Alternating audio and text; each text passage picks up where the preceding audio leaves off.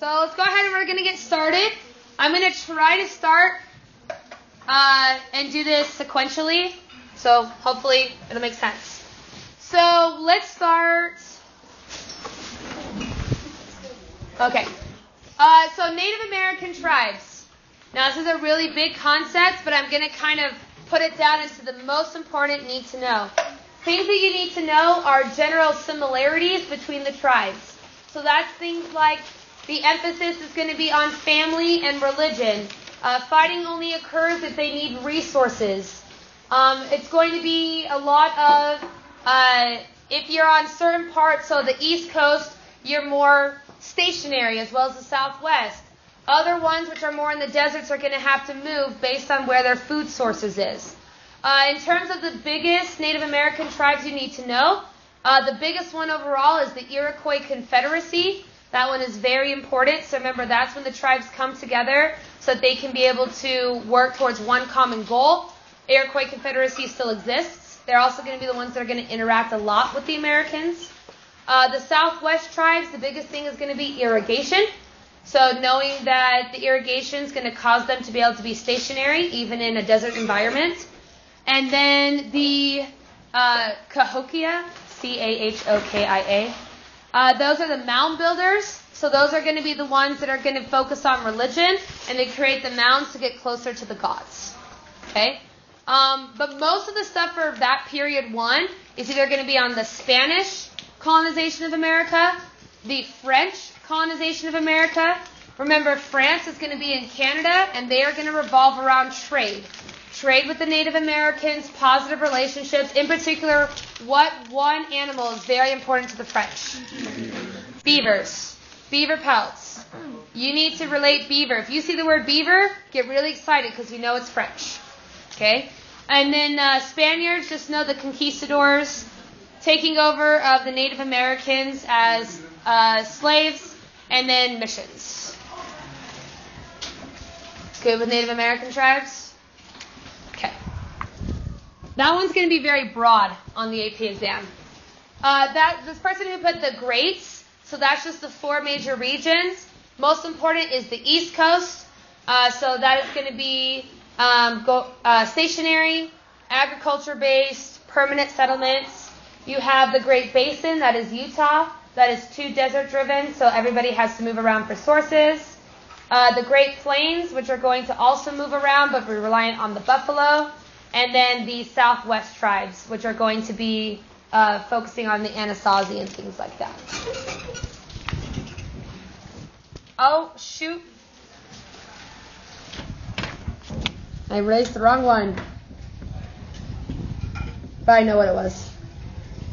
Okay.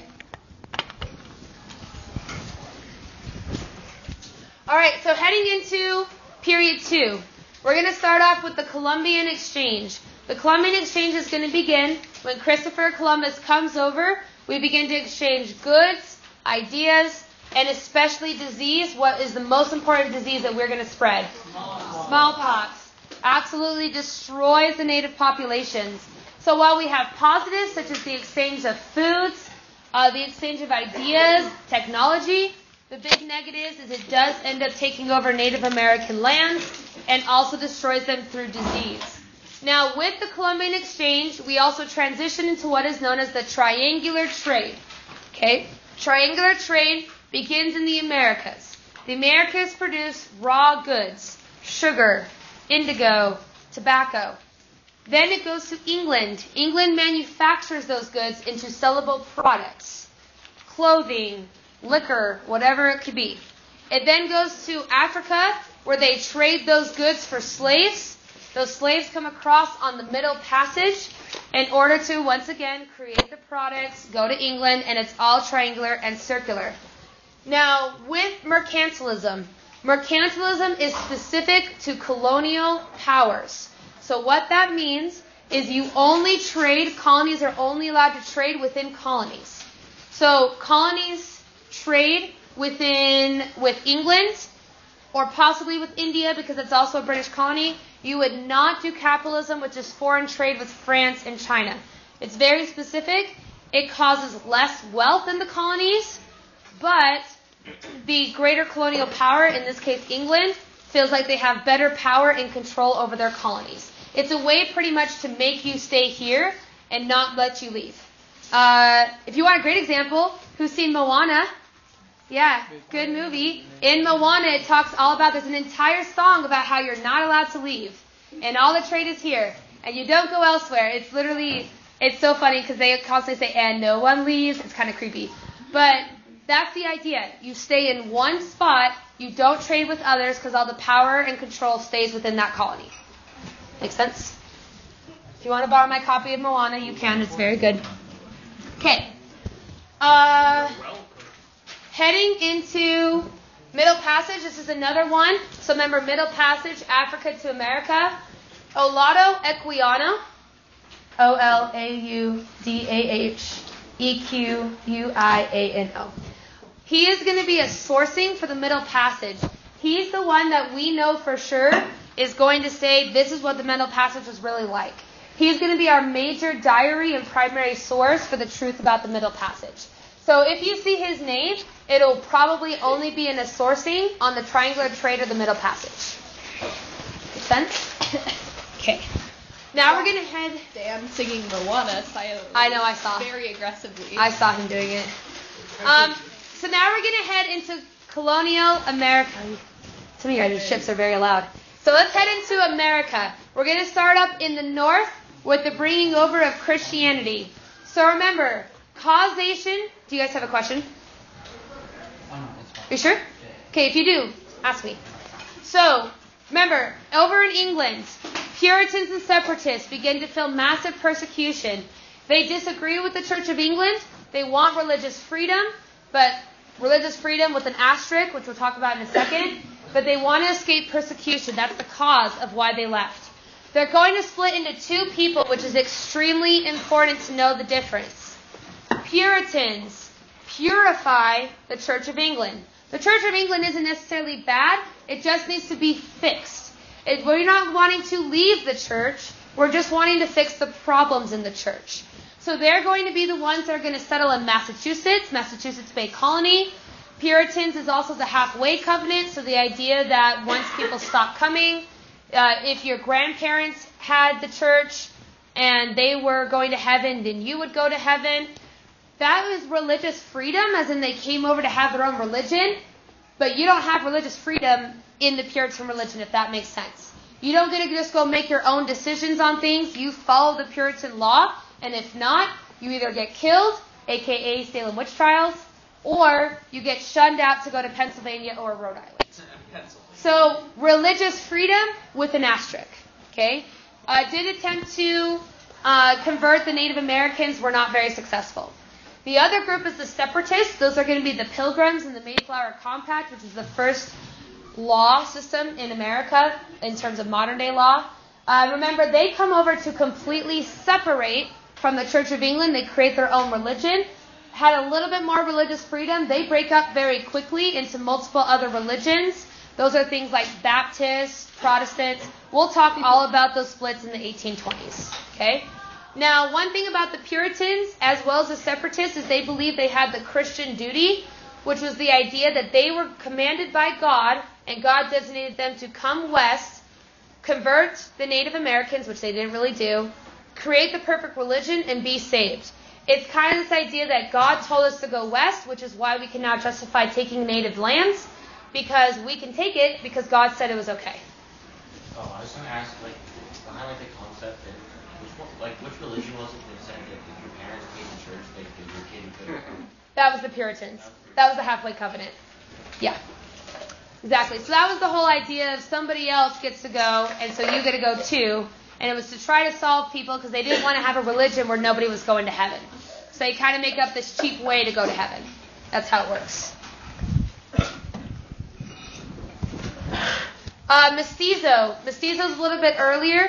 That is going to be the mixing between European and Native American. That was a key one that people were struggling with. Yep. And what was the word about it? Mulatto. But we will use that in the next unit. Okay. So that will be on this test. Mulatto is the mixing of white and black. Mestizo is specifically European, in particular Spaniards.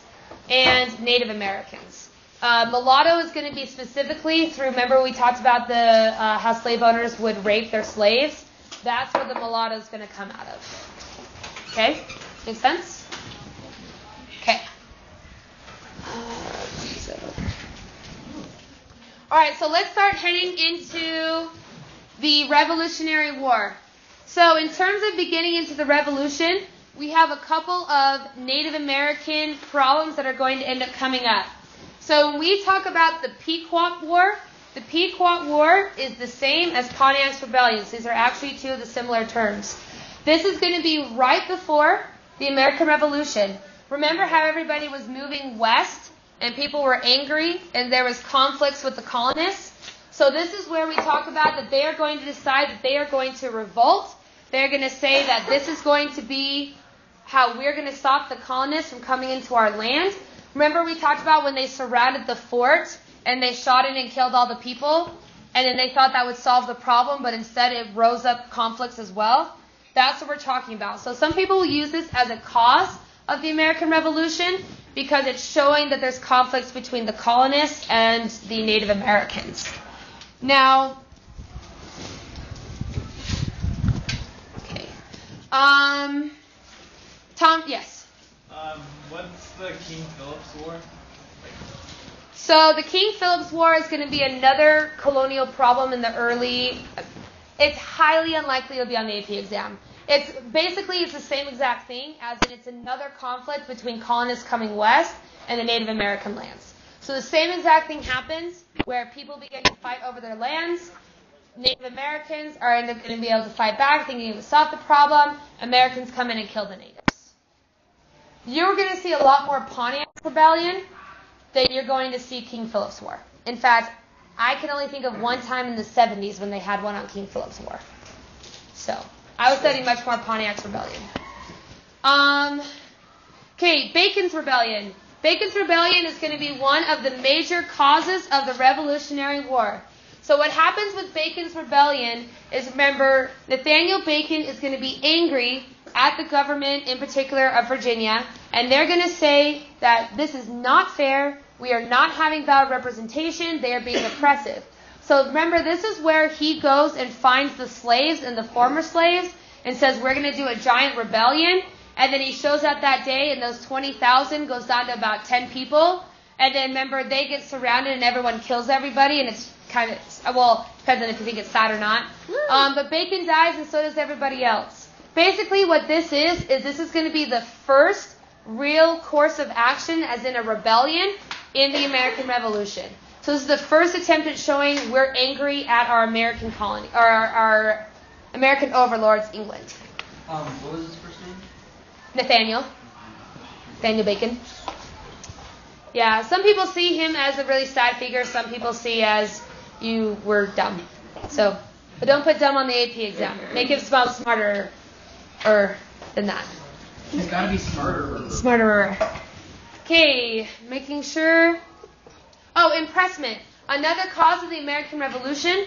Impressment is going to be all about the Navy. This is where England had the ability to take a ship and say, you are now all Navy seamen. You have to become a soldier for England. You don't have a choice in the matter.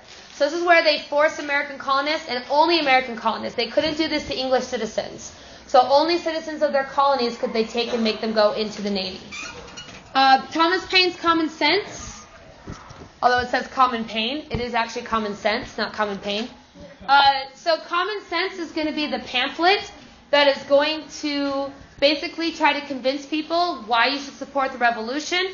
It lists the problems with England and why we need to fix them, and it gives solutions. Some men say that I'm intense or I'm insane. Yes. You want a revolution? I want a revolution. All right. You could also sing the song. Yes.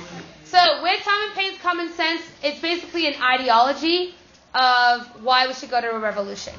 Sons of Liberty are going to be the major group that is going to actually fight in this revolution. They are going to be the ones that are the Boston Tea Party. They're going to be the people that are going to tar and feather. They're going to be the ones that are going to do anything possible to get this revolution started, and then they're going to be the major fighters of the war. They are basically what I would call the rebels. So if you've seen like the new Star Wars, they are the rebel army. That's basically what they are. They're going to do anything and everything they can to revolt against their government. Now, Somerset decision is the only one it looks like is in the actual American Revolution. That one's actually very important. Somerset decision is in England, where they are going to say that slavery is unconstitutional, it is illegal, and because of this, slavery is now banned. That means it's going to trickle down into the colonies and no longer have slaves. Because of this, slaves in the South are going to say, if we fight for the Loyalists and the English army, that means that afterwards, we will be free as slaves. So really, this is what is going to have an upswing in African Americans wanting to get better rights in America by fighting for the English army. Make sense? All right. Last one with the Revolution. What immediately happened to America after the Revolutionary War and what key people helped? Well, really what happens right away is America goes into turmoil because we don't have a very strong government. So the Articles of Confederation had already been implemented the first year of the Revolutionary War, 1776.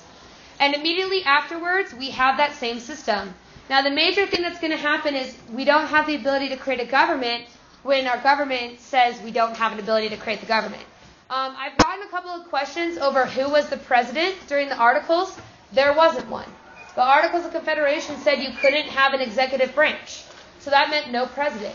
So we actually went several years without an actual person as our leader in America.